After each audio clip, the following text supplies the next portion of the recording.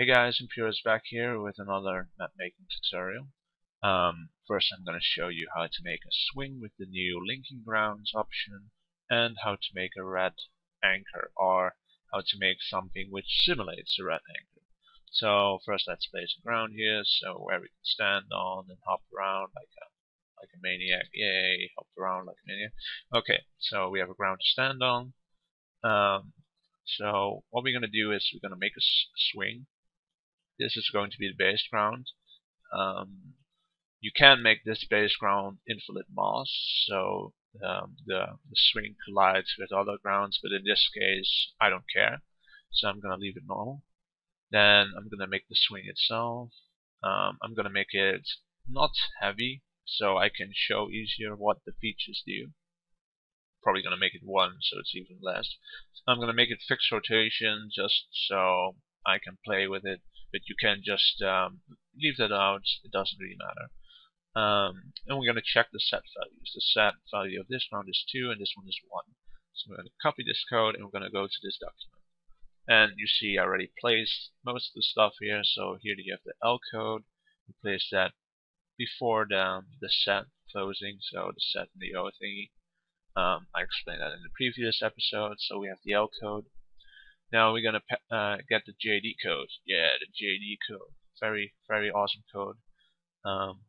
You see here we have an M2 again and an M1.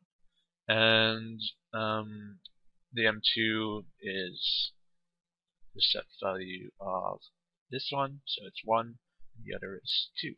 So we have to fill in 1 here and 2 over here. Now we have some other values. You can take these away, but in my case I'm not gonna take them away. 8 set stands for the flexibility of the string, so the swing. If this is 1, I think the string is really flexible, and if it's 0, the string is not flexible. And amp is damping, so if it's 0, there's no damping, and if it's 1, there's damping.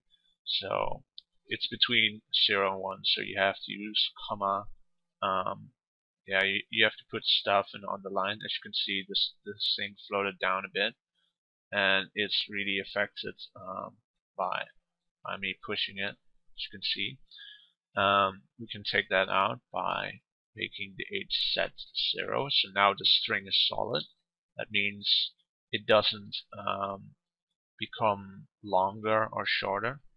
So whatever we do, it stays between that length. If you want to see how the strings work, this is a new feature, debug. If you select that and then validate it, you can see certain map mechanics like the collision box of the mouse, the grounds that are being touched, and here you can see the yellow thing that stands for the string. And yeah, this is quite nice, right? You can see, so if you are working with this, the debug option is really nice. And if we make amp0, then it should not stop at all. Well, it stops due to gravity, but there's less damping, so it should swing infinitely back and forth if correct. And it seems it does. So that's the difference between those. So now we have the swing done. Let me set everything back to normal. Debug away. Let's remove this ground, and we're gonna only have this one. And we want to turn this ground. Okay, let's just reset the whole map. Now we're gonna try make a ground that spins like a red anchor. So we're gonna compensate for a red anchor on the ground. We can make this red anchor spin. We can make it do other stuff. We can link it with right splits and all that sort. So let's copy this map code. Let's make this dynamic first. Let's make it 1 again. Fixed rotation 1 again, just for the heck of it. Now we're gonna place it here, and you can see, oh yeah, it's all nice code. Okay, now we're gonna place the L code in again, which is over here. We're gonna get this new code, the GR. We're gonna place it over here. GR can also be used to make a swing. If you put the same stuff in it, it just behaves the same way. But GR has a motor option as well, and here we're going to use the P numbers, which you have not seen yet. Instead of connecting grounds to other grounds, you can also connect it to coordinates on the map. So we're going to pick the coordinate. Let's just pick the middle of this ground. Let's make it 400 and 230. I think it will change back anyways. Let's just load this code and check where it is, because I messed that up. Okay, so it's 401 and 248. So we're going to fill in 401. This is if you want the red anchor to be in the middle. 28 something. 248. Okay. 248. 248. Now we have the M1, which in this case is set value 1, so we fill in 1. Now we have MV. This stands for the velocity of the ground. The first stands for strength. We're going to make this really high, because the higher it is, the less easier it stops. And SP we're going to make, let's make it 0.5. I think that's pretty slow, but I guess it will work for now. If correct, this should work, and if not, then I probably messed something up. So we're gonna check it, and we see nothing happens. Well, what did I do? Oh yeah, I changed fixed rotation. Never do that if you want turning grounds. And now you can see the ground is turning, but it's really light, so I can just bump it and do stuff with it.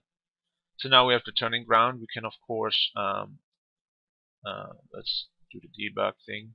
You can see it is connected to 0.0. That's also why there are a lot of glitches. But we can also add the turning anchor somewhere else. So let's see, where should we add this? Let's add it a bit higher. So now it's a lot higher. Let's see how it works now. And I'm using the debug, so you can see, oh yeah, it's still fixed rotated. Let's remove that. It's a bad habit of mine. And now you can see it works as a swing, but automatically. So it moves with the string.